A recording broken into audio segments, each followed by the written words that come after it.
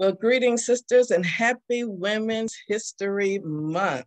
March is Women's History Month, and we celebrate all those who have defied the odds and blazed the trail for women today. Our theme this month is Remarkable Women Defying the Odds. Tonight, our guest is Evangelist Freda Morrison. She will share her remarkable story and journey of her becoming the first female president of the International Pentecostal Young People's Union of Pentecostal Assemblies of the World. And we're just looking forward to her sharing in just a little while. At this time, we'll go forth in prayer. God, we just thank you, Lord, for this day. We thank you, Lord, for all that you are in our lives. We thank you for blessing us to come together one more time, oh God, to share and just to encourage each other. We thank you for the community of women. Thank you for the homes, God, that are represented here. We thank you for Evangelist Morrison. We ask that you continue to bless her, strengthen her, Lord, in every area of her life, her and her family. And God, everything that you have for her to do, we thank you, Lord, that will be completed in Jesus' name. Oh God, we pray for those that are sick right now, those that are shut in, those in the hospitals, those, God, that are just bound and need to be set free. We ask that you bring deliverance in the name of Jesus. We thank you, Lord, for peace that surpasses all understanding. Oh God, those that may be bound even in their mind, Father, we know that you are the Prince of Peace. We know that you're mind regulator. So we ask that you regulate the mind now in the name of Jesus. Heal from all manner of diseases, from the crown of their heads to the soles of their feet. Make ways out of no ways, God. We thank you for being a miracle working God. We thank you for being a provider. We thank you for being a supplier. We thank you for being everything that we need. We know it's all in you. We ask, God, that you bless our segment on tonight. Strengthen, motivate, inspire women to go forth in their purposes that you place in them to do. We decree it done in Jesus' name. Amen. Amen. Our scripture tonight is from Deuteronomy 31:6, King James Version. Be strong and of a good courage. Fear not, nor be afraid of them. For the Lord thy God, he it is that doth go with thee. He will not fail thee, nor forsake thee. And that's the King James Version. Thank the Lord that his word and the people that obey his word are blessed as well. At this time, we will give a short presentation of the top 10 first of Black women in history. We know this is Women's History Month, and we are really trying to do that. Let's see, hold on just a second. There's something wrong. Hit something wrong. Sorry, y'all. Go back to, all right, let's go in again.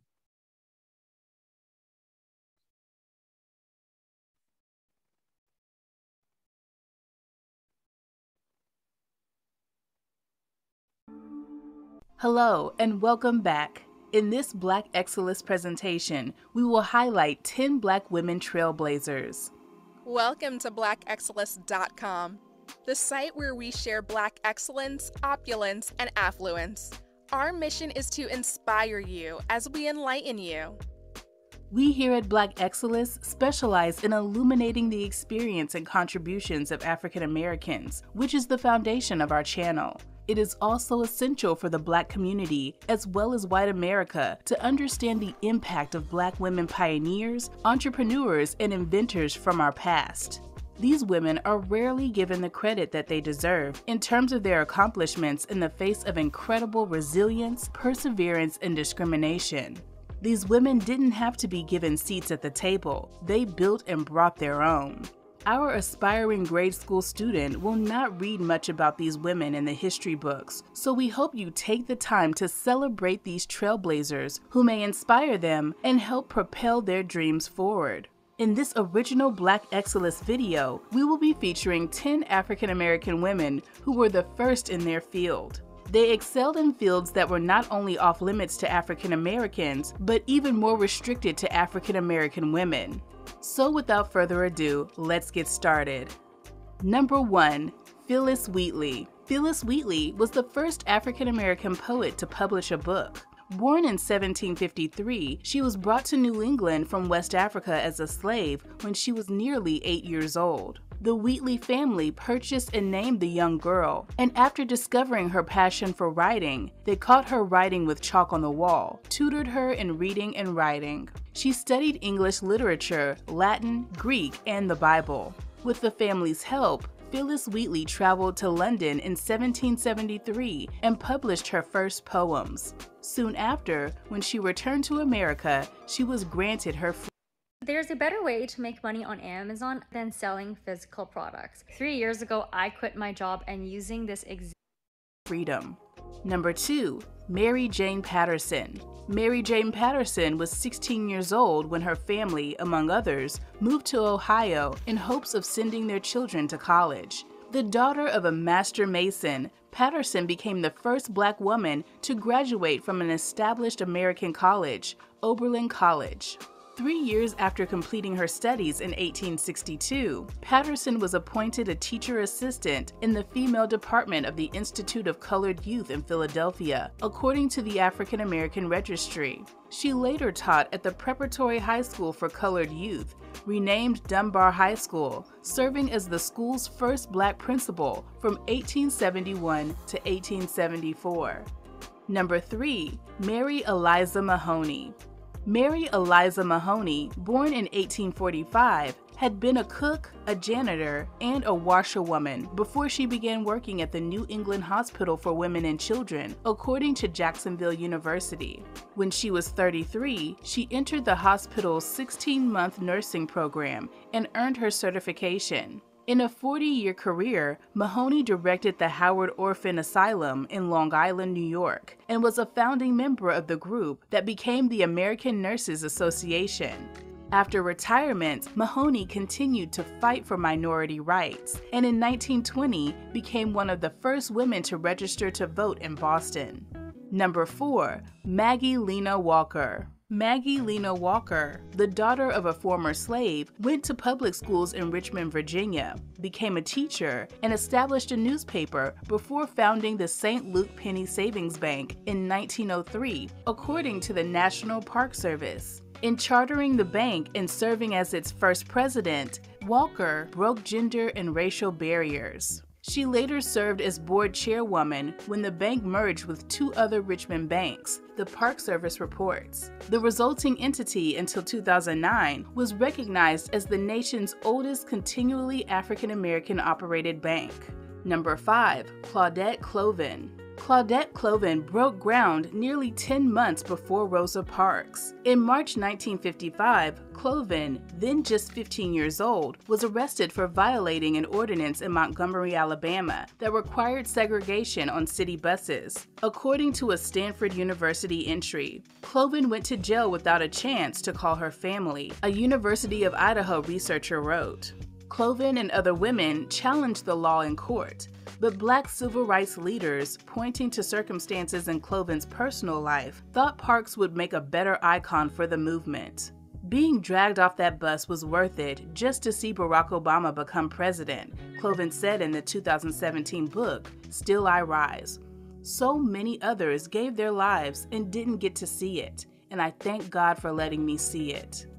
Number 6, Alice Dunnigan. Alice Dunnigan was mostly ignored during White House news conferences until John F. Kennedy became president. That's when Jet magazine in 1961 ran the headline, Kennedy in, Negro reporter gets first answer in 2 years, according to the Poynter Institute, a journalism school and think tank. Dunnigan, born in 1906 in rural Kentucky, was the daughter of a tenant farmer and a laundress. She began penning columns at just 13 years old.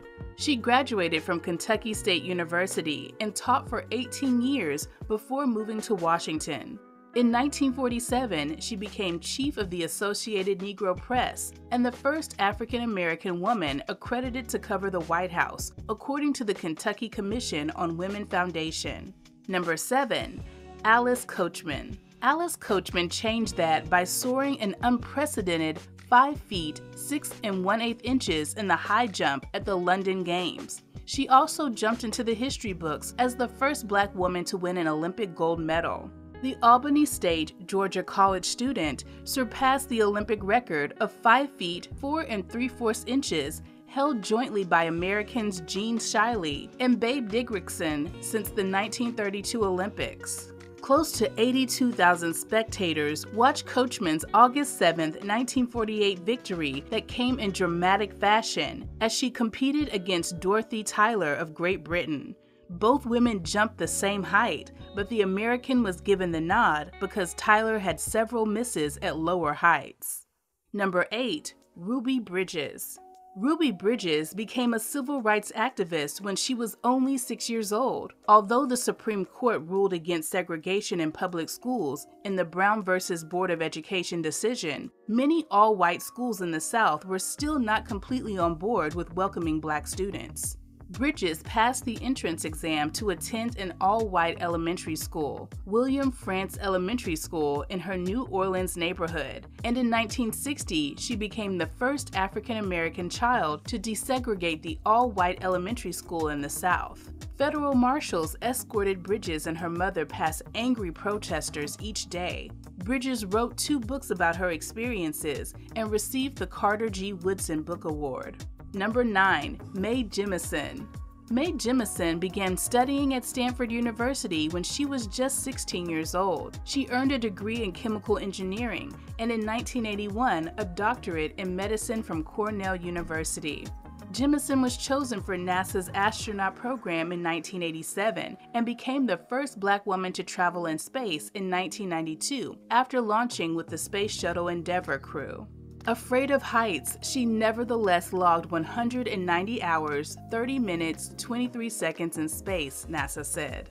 Number 10. Vernice Armour. Known simply as Fly Girl, Vernice Fly Girl Armour went from beat cop to combat pilot in 3 years. Within months of earning her wings, she found herself flying over the deserts of Iraq, supporting the men and women on the ground. After serving 2 tours overseas, she had become America's first African-American female combat pilot. After returning home, she realized that many people wanted to create breakthroughs in their own lives. They just didn't know how. From her experiences, she created a 7-step process called the Zero to Breakthrough TM Success Plan. She now travels extensively, sharing this message through her keynotes, coaching, and seminars. She is your battle-tested speaker and ignites audiences with a dynamic spark that can't be extinguished. Lead your team through the execution of any plan by harnessing the power of a breakthrough mentality. From the moment she leaps into the audience, she shows attendees how to go from zero to breakthrough and create a personal flight plan utilizing her candid strategies to win on the battlefield of business and life. We appreciate the fact that you stayed with us until the end. Thank you for spending time with us, and don't forget to like this video. Also, oh my God, there was great information that was shared there. And you just never knew, how many people that were the first of their kind. And we just thank the Lord for that video. So if you ever want to go out and look at even more videos, that's Evangelist, I believe it's Evangelist on YouTube. Just look up Evangelist Women's First or something like that on YouTube. And I'll also share that in the replay information. I'll put that link in the replay, so you can always go back there and look at more of those videos from that YouTube channel. A lot of great information. And as we go through the month, I'll be sharing information as well, sharing some of the other women's stories. The first are even women that have blazed a trail for women today. It's always good to look back in history and know where our journey came from, and even those that are making a legacy now, for the women that's coming behind us. So it's always good to know that that's where the inspiration comes from, a lot of times from that history. And we can look in the Bible and see all the inspiration from the women, those that were the first that went forth in certain things in the Bible. So we have a lot of history we can look at so that we can be inspired, empowered, and we can go forth in what God has called us to do. So at this time, we're going to introduce our awesome guest that is a trailblazer herself. I tell you what, I'm just honored to have her with us tonight, this powerful woman of God, anointed, innovative, gifted, and talented are just some of the terms used to describe Evangelist Freda Morrison, who recently broke the glass ceiling as the first female president of the International Pentecostal Young People's Union in its 85th plus year history. With a fresh approach to ministry that crosses denominational, cultural, and socioeconomic lines, this young woman has made a lasting impact in youth ministry on the local, state, and international levels. As a licensed evangelist with Pentecostal Assemblies of the World Incorporated, Freda has traveled across the world evangelizing and preaching the gospel, and that she does in various areas, including Canada, Mexico, Europe, Asia, and Central America. Freda is a lifelong member of the Pentecostal Faith Assembly Church, Philadelphia, Pennsylvania, pastored by her mother, Suffragan Bishop Brenda Culbertson. She also serves in ministry with her husband, Derek Morrison. Together, they enjoy serving the people of God through ministry and through music. Oh, it's such a pleasure to have her on here tonight. Can't wait till she shares. She's doing an awesome work, not only in the PFW, but she does it cross culture and special socioeconomic places, as she has said. I'm just so honored to have you on here tonight. So at this time, we sit attentively as she shares her journey, her story, and her journey with us. We will come back in for dialogue. Trailblazer, oh my God, a woman first. Amen, president. So we'll give away now to Evangelist Freda Morrison. Praise the Lord. Praise the Lord. Can you hear me? Yes, we can. Okay. Wow. Praise the Lord, everyone. I am just so honored and excited to be with you all tonight. First of all, giving honor to God and to Evangelist Morrison. This is Morrison and Morrison night tonight. I know it. That's right. That's my cousin, y'all. Morrison times two. So we are family tonight. But I'm just so honored and thankful for the invitation just to share my story and my journey. Even though I'm near the end of my term as president of the IPYPU, I am still in awe of just how amazing God has been to me, and just the fact that I'm here. And I'm going to get into my story very, very quickly, but I see some people some faces I know, some faces I don't know, but I just want to greet all of you in the precious name of Jesus, whoever you are. Praise the Lord. Amen. I'm from Philadelphia, as it was stated in the bio. And, I'm just kind of a laid back person. I just want to be able to share my journey with you in an authentic way, just be myself. And I hope that it's a blessing to you, because the fact that we are all able to have the opportunity to testify and to share our stories with each other is a wonderful opportunity. Somebody can gain something that can help them on their journey. And one thing that I've learned, even though I'm considered one of the young people and I'm starting to edge on out, I've had both young and old people in my life that have been a blessing to me. And I've had both young and old share that I've been a blessing to them. So at the end of the day, you're never too young and you're never too old to be a blessing to somebody. When I think about my journey starts with a woman by the name of Pastor Helen Campbell. Pastor Helen Campbell was my great-grandmother. She was born in the year 1900 in a town called Sutherland, Virginia, which is right outside of Danville. And she was a part of a family that was one of the first families that received the revelation of the baptism in Jesus' name, the infilling of the Holy Ghost in the early 1900s. I am a fifth generation apostolic. So not only was my great-grandmother saved, but my great-great-grandparents were saved, my great-grandparents, my grandparents, and my mother and my father, of course, and then down to me. So 5 generations of this gospel in our family. And so I have a large family with very strong apostolic roots. But Pastor Helen Campbell, she was born in the year 1900, and she was my first pastor. I was born in 1980, so that means if she was born in 1900, she was 80 years old when I was born. I have no physical memory. I have no physical memory of ever hearing my first pastor preach. And she passed away in 93. So I was a teenager, just hitting my teenage years when she passed away.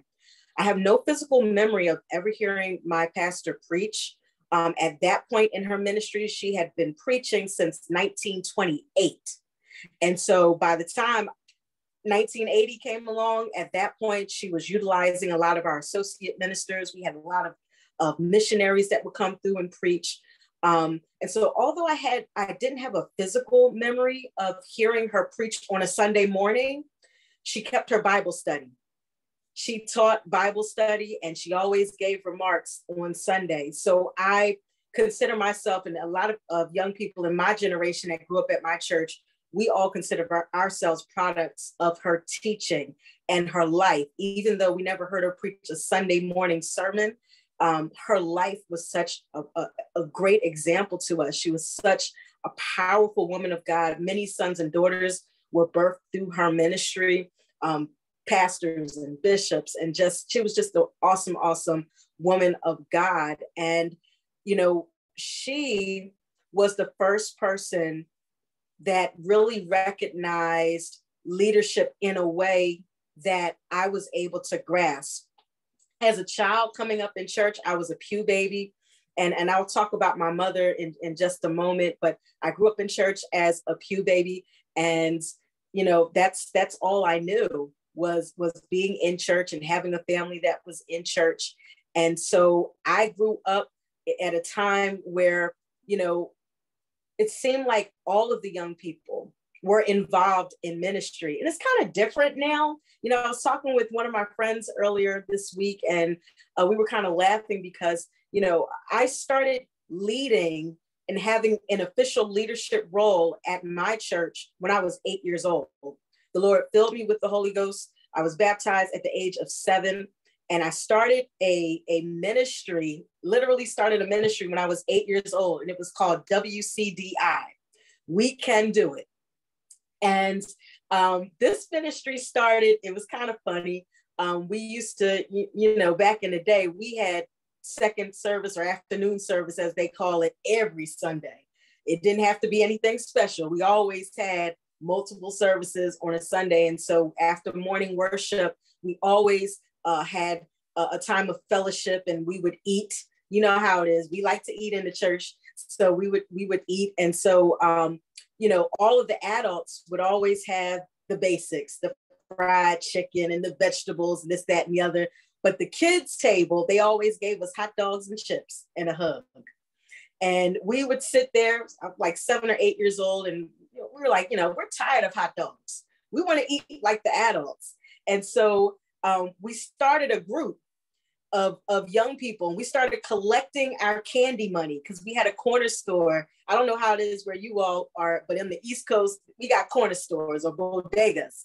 And in between service, we would go to the bodegas and the corner stores, and we would buy our chips and drinks. So instead of buying chips and drinks, it was laid upon my heart to ask all the young people not to buy any more candy. Let's pull our money together and let's have our own youth service. And we're going to raise this office so that we can have our own food. We're going to buy some pizza. And so, it was crazy, but, that was my first introduction into leadership. And my pastor, although there were some people who were kind of side-eyeing that, like, what are these kids doing? My pastor actually got in front of the church, called me up in front of the church and said, this young lady right here, there's leadership in her. And although, the young people are trying to raise their own money for food, y'all keep your money. We'll take care of y'all. We'll make sure y'all get some food. But the whole point was, she brought me up in front of the church and she said, there is leadership in her. She's going to be doing something. And she prayed for me in front of the church. And from that moment forward, the leadership roles that I had began to grow in church. Now, as I was stating earlier, I was talking with one of my friends earlier, and sometimes when I share with people that, hey, I started leading in my church, leading young people at the age of 8, they'll say, wow, that's amazing. But I was in a community, a faith community that had a lot of young leaders. It seemed as though everyone, all the churches that we fellowship with, not just PAW churches, but sister apostolic organizations, all of my peers, many of my peers that I grew up with, we all started leading in the church at a young age. It was a very positive environment, very motivating environment that allowed us to kind of charge each other. It was positive peer pressure on the other, basically positive peer pressure that caused us all to lead. And so it was nothing to see a 10-year-old minister of music. It was nothing to see someone 8 years old teaching Sunday school. That was the norm for my peer group that I was growing up with. And one of the things that we were laughing about was not only were we leading, but many of us got saved at young ages, 5 years old, 6 years old, 7, 8, 9, and 10. That was the norm, to the point where if you were hitting your teenage years and you still weren't saved, people looked at you like you were crazy. They would come to you and say, hey, you ain't get the Holy Ghost yet, baby. And you're like, I'm 6 years old. But that was the norm. That was the challenge. And so, when I look at the young people for today, it seems as though a lot of people, a lot of parents or people who are rearing children feel like they don't want to pressure them into the church world. But I'm a living witness that there is a delicate balance where you are able to, yes, have a fruitful and successful childhood in church and still be able to have a successful life outside of the church. I share with people often that I was blessed to have a very happy childhood in church. I didn't have the experience that, some of my closest friends, some of my closest peers had nightmare experiences in church. They experienced what we all talk about as church hurt. That was not my testimony. I had a wonderful childhood, a very happy childhood in church, and I'm grateful for that. I believe that was intentional on the part of my mother. My mother, Suffragan Bishop Brenda Cuthbertson. Let me tell you something about Bishop Cuthbertson. So she is 1 out of 8 children. She's 1 out of 8 children. And at a very young age, when she was about 3 or 4 years old, she started staying with her grandmother pretty much all summer long. And they formed a bond. And right before she was about to start kindergarten, the Lord spoke to my grandmother, or to my great-grandmother, her grandmother, and said to ask her parents if she could stay with them full time. And her parents allowed her to. No one knew that in about 5 years from that moment that she would lose her mother. She lost her mother at the age of 10 years old. She was raised by her grandmother. Out of all of the 8 children, my mother is the only one that is saved. I believe that God handpicked my mother because he knew that there was a seed in her named Freda Morrison. I look at some of my cousins, my aunts and my uncles. Some of them are dealing with substance abuse issues. Some of them are dealing with mental health issues, schizophrenia specifically. And I know had it not been for Jesus, had it not been for God, that there's a possibility that I may have been out there as well, struggling and trying to get through this life. But God spoke to Pastor Campbell and told her to ask her children, can my granddaughter stay with me? And I believe that God allowed her to do that because he knew that there was a legacy that was in her, myself, as well as my children.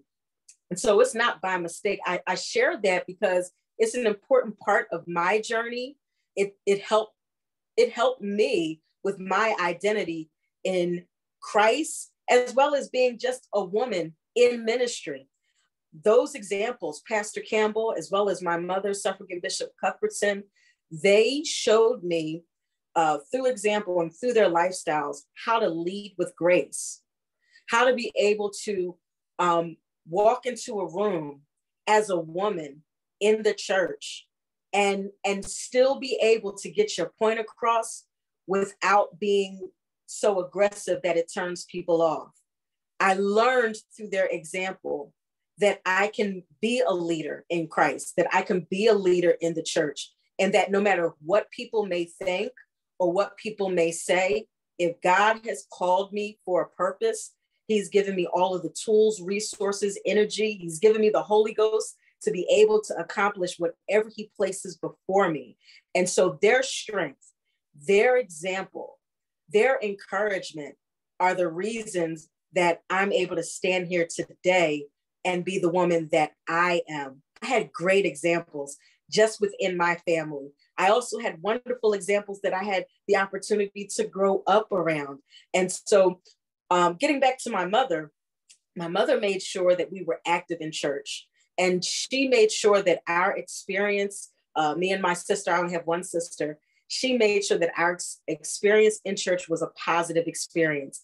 As babies, she would always bring instruments with us. So from toddlerhood, we were playing the tambourine, we had recorders, we were doing everything. She taught us to be active, and church was a fun experience for us. So being active came naturally because it was something that was ingrained in us. It was natural to us. And so as I grew, as I stated, I started in leadership when I was 8 years old. By the time I was 9 and 10, I was directing not just the children's choir, but I was directing the adult choir at the church. I'm musically gifted.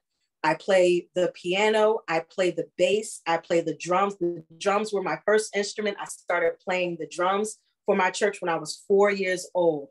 So I was playing all of these instruments in the church, playing it all by ear, started taking formal lessons for violin and viola, which are other instruments that I play as well. And I used those talents, those gifts that God has given me in the household of faith. So by the time I hit my teenage years, I was doing a lot. I was very active in the ministry, very active in the music ministry, but very staunch in my resolve not to ever become a preacher. Not because I did not like preaching or had something against preachers, but I think because I came from a ministry family and people expected that to happen. When people would come to me and say, "Are you going to preach like your mother? Are you going to preach? You know, your father's a preacher. My father's a preacher as well. You're going to preach like your father?" And my answer, I'm 10, 11, 12 years old. No, absolutely not. Well, as we all can see, God definitely had the last laugh. He definitely had the last laugh. The first time that the Lord began to deal with me about moving into the preaching ministry, I was a teenager. I was about 15 or 16 years old when I accepted my call to the ministry. And when I accepted my call, honestly, I just said, "I hear you, God." But I didn't want to move any much further than that, because the truth of the matter is, even though you all see me, I'm speaking in front of people all the time, but I'm an introvert by nature. I like to be in the background. It's not that I'm shy. I'm more of a bashful person. But I'm an introvert by nature. That's me. So the idea of standing up in front of people and preaching and declaring the word of the Lord was just something that was overwhelming. Not that I did not enjoy the word of God. I always loved the word of God. I grew up, going as, again, pew baby. So I had to go to Sunday school, and, I was one of those pupils. Anytime they gave us the key text, I could recite it like that, and so I had a great love for the word of God. But when it came to declaring the word of God in front of people, that was something that was very overwhelming to me. It would be another 10 years before I preached my initial sermon. I was 25 when I preached my initial sermon. And I believe that God, because he knew me and he knew my heart, he gave me time to catch up with his will. He told me when I was 16, or when I was 15 rather. I didn't accept my call till I was 16, but he allowed me time to deal with the call. And it got to a point, by the time I had my initial sermon, I was literally running in the spirit to actually preach. It was like, to me, it was like, God was like, all right, I'm gonna give you some time. I'm gonna give you some time to get yourself together. When the time is right, it's gonna be just like Jeremiah, like fire, shut up in your bone. And that's exactly what happened to me. It got to a point where I was loving Jesus. I was serving. I was happy being the choir director. That's all I wanted to do. I love singing on the choir. And the Lord allowed me to sing with various Grammy award-winning gospel artists. And I was traveling the country and traveling the world. And I was like, this is it. This is what I want to do. And God got me to a point where I had to realize it was going to be more than that. You're going to be more than a choir director. Directing the choir is great. Writing songs is great. I was blessed to write songs that were sung on Bishop T.D. Jakes' The Potter's House album. I have a couple of songs on Woman Thou Art Loose. And I thought this was going to be it. I was going to be a songwriter. I was going to be in the gospel music industry. And God said, that's good, but that's not it. And as I began to seek God for songs, and I began to seek God for music, God was putting word in me, a word that actually caught on fire to the point where I had to go back to my pastor and say, Pastor, I'm ready. I've run long enough. I've ran long enough. So by the time I was 25, that was the time when I preached my initial sermon. In the meantime, going back to my teenage years, when I was 15 years old, again, not only was I active on the church level, but I began to become active on the state level with our council, the Greater Pennsylvania State Council. And our diocesan bishop at that time, Bishop Ronald L. Young, saw the leadership in me, just like Pastor Campbell, just like my parents, saw leadership in me. And at the age of 15, he appointed me as the vice president, I'm about to say assistant director, vice president of the Eastern Pennsylvania Regional Young People. I started out in that role when I was 15, and by the time I was 17, I was president of the Eastern Regional. And then at that point on the council level, again, I was the choir director, directing the state choir. And I think it was about 2021, the youth president, our state president at that time, had to resign due to some work conflicts. She just wasn't able to get to the council and just felt like it was too much. And so our diocesan bishop appointed me as president. I served out her last year. After serving that year, they elected me as the state president for Pennsylvania, and I served 2 consecutive terms. After that, after I finished that term, I got active on the IPYPU level, started working with the teens. And as soon as I came out of office as being a state president, I was elected as secretary. After secretary, served my term, and then I was nominated and elected as vice president. And then after serving that, I was nominated and elected as president.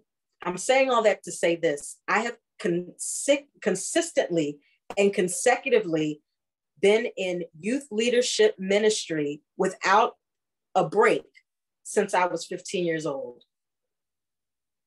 From the state council all the way up to IPYPU. And it's nothing but the grace of God. And I give him all the glory, because when I go back to my 15-year-old self, the plans that 15-year-old Freda had was just to be a choir director. But the plans that God had for me was so much greater. And how many times do we limit ourselves and limit our calls because we can't see past what we can see? We have to allow ourselves to be flexible enough, to be open enough, and to be transparent enough so that God can speak to us and use us and allow us to be able to see just how much he has in store for us. There's a song that I used to love hearing from the Thompson Community Singers, and it said, as I look at myself through God's eyes, what do you see? When you look at yourself through God's eyes, what do you see? You should see greatness. You should see someone who's fearless. You should see a woman who is strong. You should see a woman who is powerful. You should see a woman who is full of faith, who has the ability, who has a strong prayer life, who has the ability to lay hands on the sick, who has the ability to heal people with a hug, who has the ability to speak to someone the words of wisdom and the words of life that'll cause them to say, I want what you have. That's the kind of life that God wants us to have. That's what he sees in you. And I think my biggest testimony outside of just, this journey to becoming the IPYPU president, it's been a long journey, but it's been, a very eye-opening journey for me because, I'm the type of person, again, I'm an introvert by nature. I have the habit of limiting myself, and God is always pushing and opening doors that, because I'm like this, it has to be God. That's the way that I am when it comes to everything. If I'm going to make a move, it has to be God. If I'm going to step into a role, it has to be God. Because I've seen, again, like I said, I'm a pew baby. I've seen so much. I've seen people, get into ministry, not so much saying that they didn't have a heart for it, but their ambitions for themselves and for their name superseded what they were supposed to do when it came to God. And I never wanted to be that person. And so to a fault, I would always limit myself because I didn't want to be that person. But God had to show me as I grew and matured in him that whatever he has for me is for me, and that I don't have to hold myself back. If he opens the door, you walk through it. Every leadership role that I've had, as I stated, I have been in a consecutive youth ministry leadership role within the organization since I was 15 years old. Every role that I've had, I never asked anybody to nominate me for anything. I've never played politics games. I never told anyone, put my name on the roll. I wanted to have that testimony that if it happened, when as I grew in ministry and grew in leadership roles, and it became kind of evident that there's a possibility that this young lady may have the potential to be president of the IPYPU, I'm like, God, if it's you, prove it to me. I'm not going to say anything to anybody. I'm just going to do my work. And my testimony, as it relates to this role as IPYPU president, is that I allowed my work to speak for me. God spoke through me, through the work that I did. I didn't have to ask anybody. I didn't have to, politic my way up to the top, but God did it.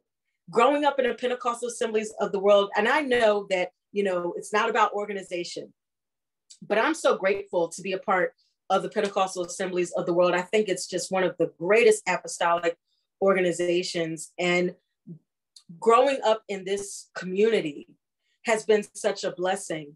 And I had parents who were active in not only their local church and not only the council, but active in the organization as well. And so they brought us as children to the convention. And so growing up in the PAW and seeing people like, Bishop Thomas Weeks and Bishop Tillman and Dr. Iona Locke and, Bishop Ellis and Elder David, like all these people that I grew up looking at as a kid, as a PAW kid, seeing these individuals, coming up as a child, these were my church celebrities.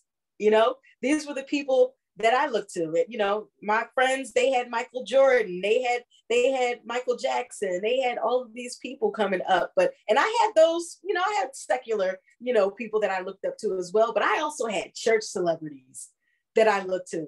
And I'm calling them, I'm not saying that I want to make sure nobody misconstrues what I'm saying. I'm not saying that they acted like celebrities. I'm saying, to me as a young person, I would look up and see these wonderful men and women of God ministering and leading the IPYPU. And so for me to be in this role as the first female president, when I tell you that I am honored, I'm not just saying that for you know, just nice, pretty words. I am 100% honored, because when it comes to women within the PAW, we have a strong, powerful legacy of women in ministry in the PAW who had every right, in my opinion, to be presiding bishops. But because of, you know, we won't go too far on that, but because of, you know, the attitudes and really, you know, because of our humanity, they weren't able to really see some of these powerful women outside of being a missionary, or outside of being an evangelist, or outside of being a pastor. But now here we are in 2022.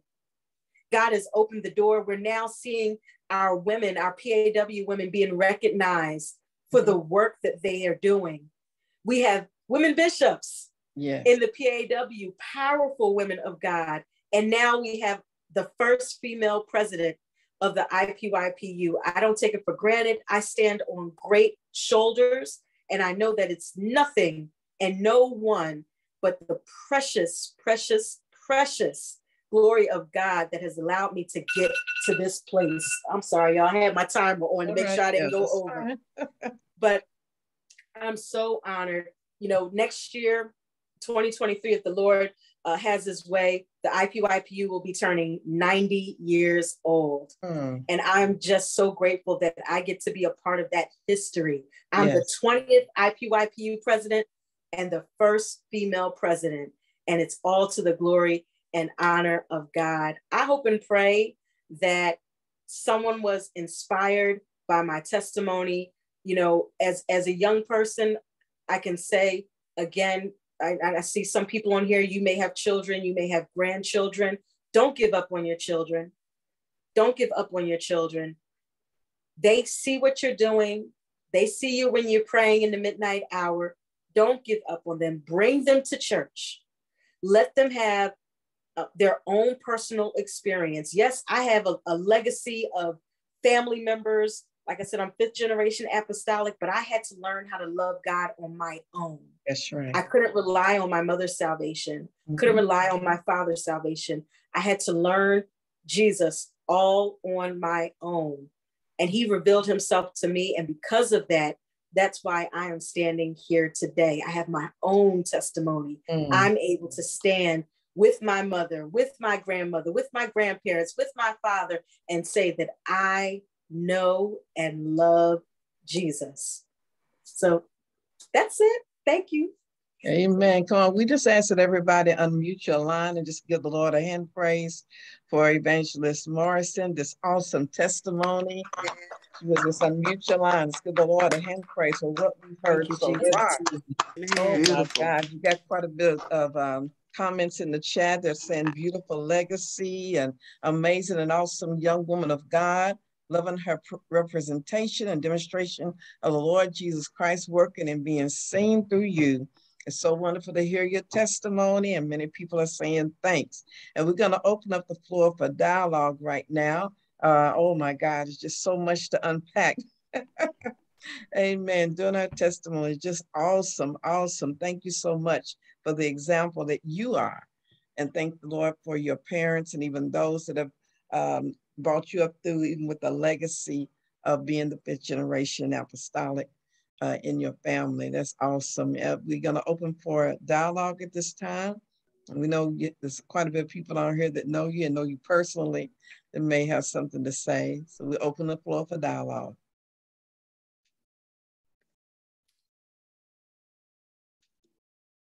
Amen, amen. Anybody? Or did they put it all in the chat? Amen, amen, amen. I know with your mom being bishop, suffragan bishop, and that speaks volumes right there with your mom being suffragan bishop, and even with you being the first president. I always think about. I think I heard evangelist, our pastor, Sandra Riley, give her testimony of how she came up through the ranks, and I think she became, was it vice president? But I think that's as far as she went. But she gave homage to you being the first female president. I mean, and she just really gave homage to you doing that presentation and interview that she had. And just so inspirational. So just, I know that you're very inspirational to even those that are coming up, let them know they can do it. You can achieve anything you want to achieve. Amen. I love it. Absolutely. Your testimony and putting God first in everything. I think Evangelist Dunlap, Carolyn Dunlap, I think she had did you have your, yes, you was unmuted. Okay, I'm sorry. Go ahead. Yes, I did. Praise the Lord, everybody. That is okay. That is all right. I'm just going to be real quick. My heart is just rejoicing. I'm just so elated. This powerful young woman of God. I tell you, I could have turned flips if Evangelist Williams was on here. She'll tell you all about that service we went to, and this guy was turning flips in the service. She never got over that. I felt like doing that myself when I tell you, if I could have gone out and brought truckloads in to vote, but God didn't even need that. Like she said, she didn't play politics.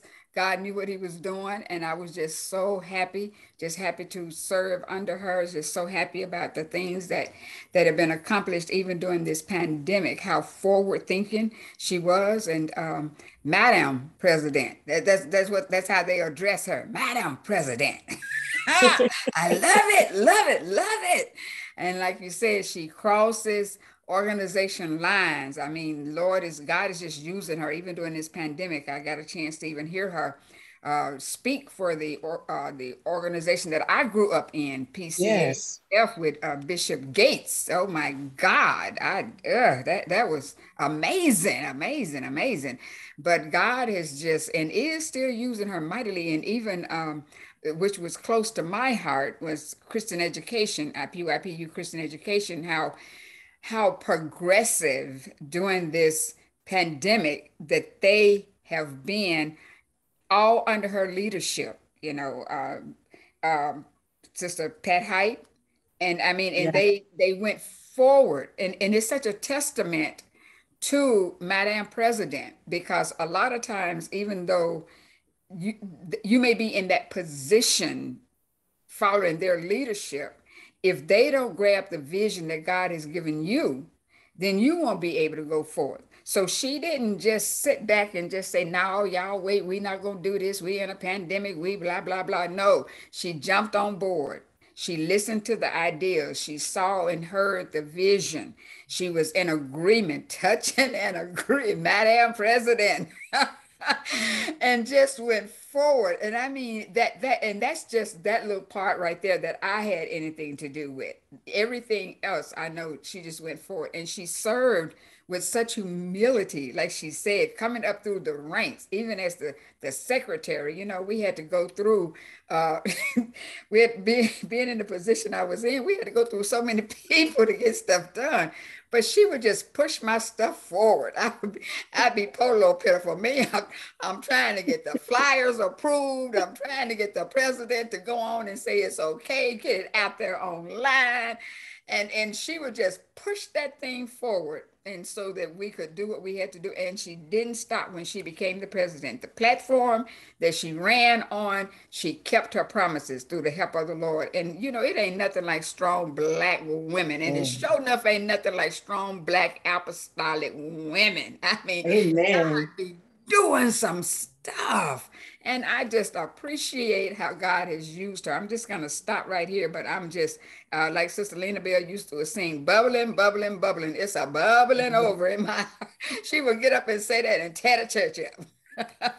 So it's just a bubbling. I'm so proud of you. You've done so well. And I just hope that if it's in the will of the Lord for another term, we got your back, baby. We right there. If we're gonna vote, if we have to fly up there and fly right back, we have to ask God, make it visible, honey. We're gonna be doing everything we can if it's God's will for it to happen another term, particularly if God feels like we have learned what we need to learn during this pandemic, and he's ready Yes. for us to be in these in-person services. We want to be right there. We want to support in person to let you know just how much we appreciate you allowing God to use you. And you didn't have to go into the belly of the whale when he called you. He didn't make you have to have that Jonah experience.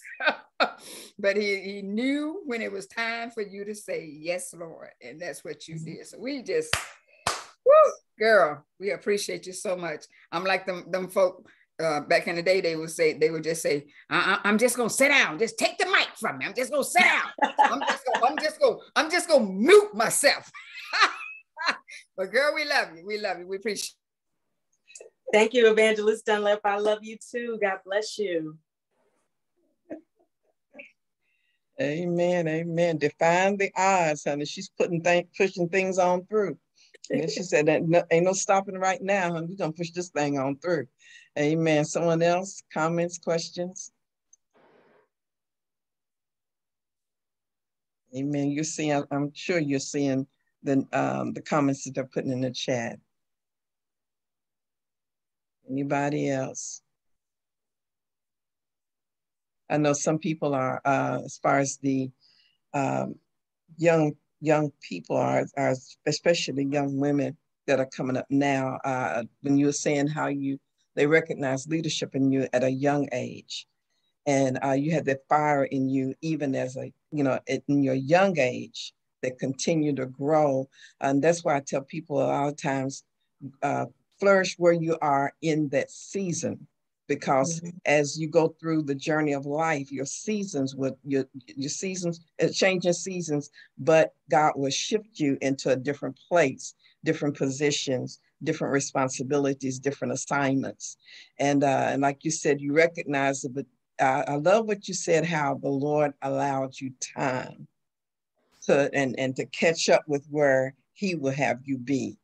Just that time that he allowed that. And I think sometimes we need that just to accept it, because some responsibilities are so heavy. They're very heavy.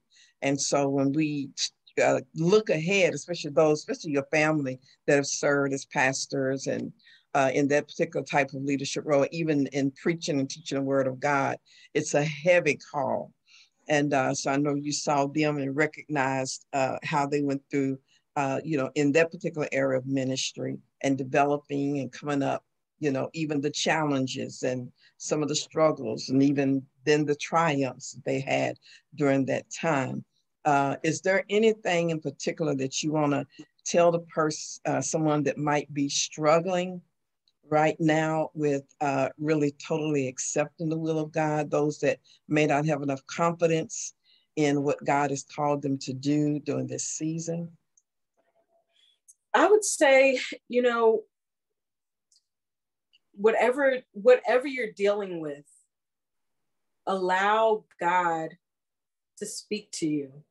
And the thing is, because God is always speaking. He's already spoken. Yes. But we have to allow ourselves to be in a position to hear. I talk about my happy childhood in church, but the thing of it is, I talk about that because the truth of the matter is, as I moved into adulthood, my early adulthood in church was traumatic. It was traumatic because you're coming into womanhood. There were so many things that I was dealing with, and I call like my late teens into my early 20s, like my crisis of faith time. Not so much that I didn't believe God, or I was like, I've never been out of the church, but I just had a moment where I was struggling with trying to figure out what it is that I'm supposed to do. What is it that I believe? And during that time, you know, like I said, I was always active. I was still directing the choir, still doing youth leadership, but I needed to know for myself why. And that struggle that I was having was the time when I began to just say, God, what is it that you want me to do? And he spoke to me during that time. And what I can say is this: because of that period where, like I said, I coined it as my crisis of faith, because of that period, that was the time when, yes, I knew the word. Yes, I grew up in Sunday school and can quote the scriptures back to back, but it was during that time when those same scriptures came alive to me. It wasn't just words to quote, but to actually know that God is my refuge and strength, a present help in a time. Like, I began to experience the word coming alive. And that's what made my faith resolve. And I started to even study things like, you know, why do we baptize in Jesus' name? Why do we, like, I started to, not so much that I was questioning it, but I wanted to know that I know these things, so much so that my resolve is straight. Like, I'm not, there's no switching. You're not going to see, oh, you know, she lost the faith and now she's Buddhist. That ain't going to happen. I'm in Jesus. I'm staying with the Lord, you know, but because of that season, that foundation that I found, you know, I already had that foundation in childhood, but that additional foundation that I had during that faith crisis time, when it was just me and Jesus and me trying to figure out, all right, Lord, what do you want me to do? Who do you want me to be? You know, it was during that time when the word of God began to come alive to me and began to become real to me. And I began to develop my own testimony. And it was a couple of years after that when I finally had my initial sermon, when I began to preach. But it took that period. And I honestly believe that had I not had a good experience as a young person and child, it's very possible that I may not be in church right now. I believe it was meant for me. We all have our varying experiences. There's some people who had terrible childhoods in church, but they're thriving as adults now. And then there are people who they may have had a good experience in church as childhood, but then they got old and things started happening. But I'm grateful that the foundation that I had, I was able to experience God in a very real way as a child, so that when I got old and trouble came and, you know, all of these changes and transitions and all of these things started happening to me as I began to come out of my teenagehood into the 20s, I was able to have something to hold on to. So that no matter how people were treating me, no matter what was going on the outside, I still remembered that there was a God who loved me. And because of that, that sustained me through that period. That's good. And it's really important to have that relationship or develop that right relationship for yourself. Because some people, they kind of ride off of the relationship of their parents, you know, and then once you get to a certain age, it's like, so who am I? I've just done this because I was told to do, or I was showed to do, but not necessarily developing that relationship myself. So that's awesome. Thank you so much for sharing that. And we just thank the Lord for what he has developed in you, because you've shown up a powerful woman of God. Thank you. God bless. In every aspect, from administration to ministry, everything, amen, that you do is just awesome. And with the spirit of excellence, great representation with the spirit of excellence. Anyone else? Questions, comments? Praise the Lord. And I just want to say thank you so much for that beautiful and awesome testimony. I think you kind of answered my question, but I'm going to ask if you have a little more information that you want to provide to us. You shared the awesome, and we already know the wonderful leadership role you're playing now. what was the importance of, was there any bearing on you being a good follower so that you could be effective in being a good leader? Absolutely. You have to be a good follower in order to be a good leader. And serving, I had the opportunity to witness both on my mother's side and my father's side. Now, this may be another stream, another time, but very quickly, my story is this. My parents were both active in ministry when they got married. And the Lord, my father's testimony is the Lord told him that when they got married, that my mother did not have to leave her church. My father was attending another apostolic church. It was an independent apostolic church, and he was a co-pastor. And my mother was basically the assistant pastor at her church. And so when they got married, they were both attending two different churches. My father is now at our church. Long story short, he's now in ministry with my mother. My father was very faithful to his pastor. He was his pastor's right-hand man.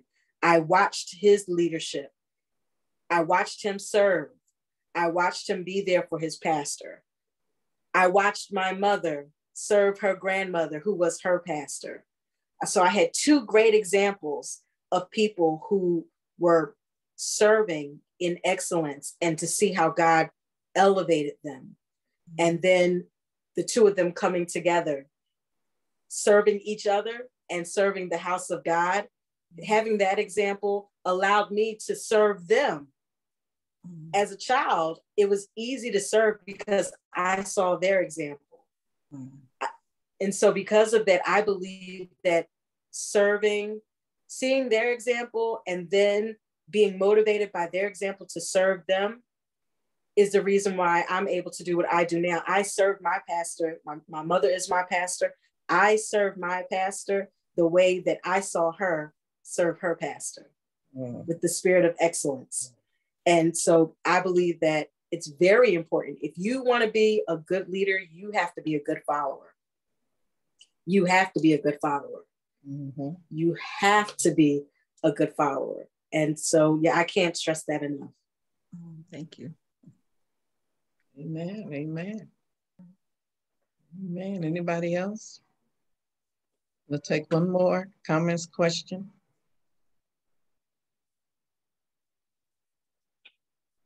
Amen. Amen. Well, we do thank the Lord for Evangelist Morrison again for being a part of our segment tonight. It's such an honor to have you. Thank the Lord for each and every one of you that are consistent in tuning in and being a part of This Is My Story and her perspective.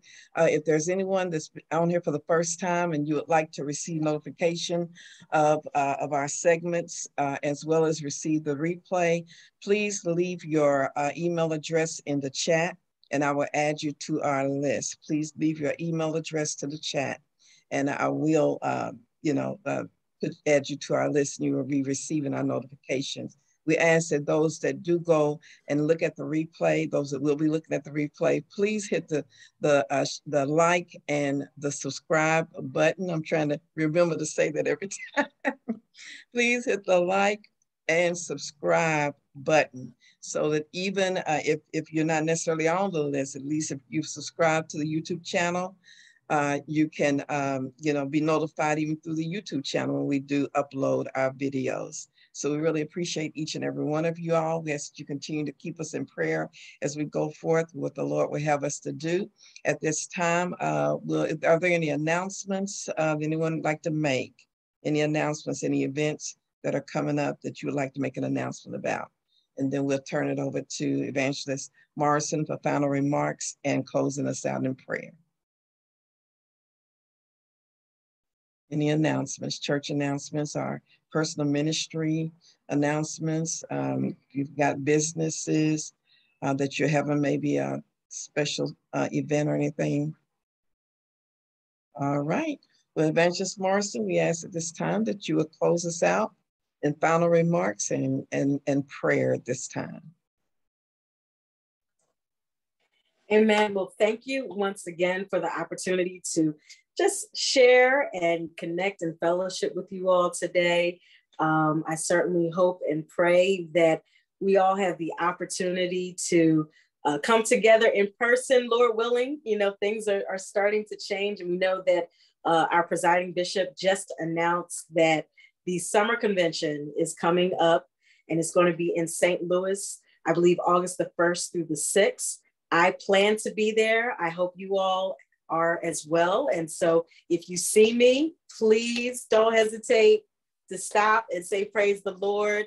And I look forward to, Lord willing, seeing you all as well. All right, let's go before the Lord in prayer. Father, in the mighty and matchless name of Jesus, we thank you, oh God, for being our Lord and our Savior and our King. We thank you, oh God, for another opportunity that you've allowed us to come together. We thank you for your grace and your mercy and your love that you continuously extend toward us, oh God. We thank you for the new mercies that we wake up to every morning. Great is your faithfulness to us. You've been faithful to us, oh God, and we give you the glory, honor, and praise. Lord, I thank you for every woman that's on this live stream today, oh God. I thank you. If there's any brothers on here, oh God, we thank you for them as well, oh God. But we thank you for this ministry that has come together, oh God, to uplift and to inspire and to impart and to provide inspiration to our sisters in Christ, oh God, so that we can be strong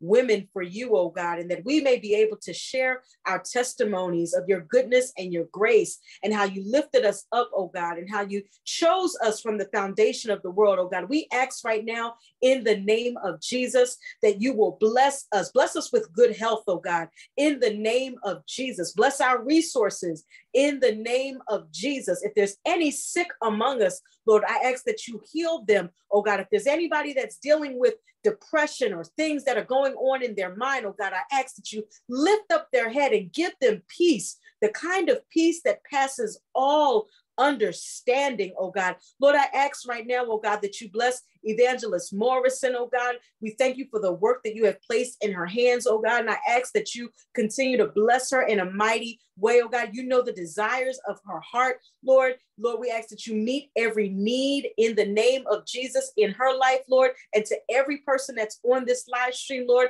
we ask that you bless them, meet every need in their life, for you are the God who is able to supply all of our needs according to your riches and glory, oh God. It is not about us, it's all about you. Help us to be a good example. Help us to be good leaders and good followers. Lord, help us, oh God, to be able to be bold as lions when it comes to declaring your word, so that sons and daughters may be birthed in your kingdom, Lord. Allow us to be a witness, oh God, a witness on our job, a witness in our communities, a witness in our neighborhood, a witness to our unsaved loved ones, Lord.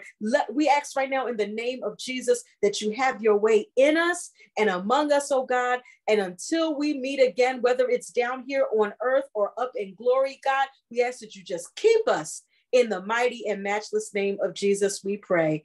Amen and amen. Amen and amen and amen. Let's give the Lord a hand praise. Amen for what we've heard tonight, her sharing. And we pray continuous blessings over you, Evangelist Morrison, exceeding abundantly above all that you can ever ask or think. Thanks so much for being a part of us tonight. And we look forward to seeing everyone again next week as we continue the theme, The Remarkable Women. And we will have another guest next week that will share her story and her journey to defeating the odds as a remarkable woman. In Jesus' name, God bless you all. Good night. Good night. Good night.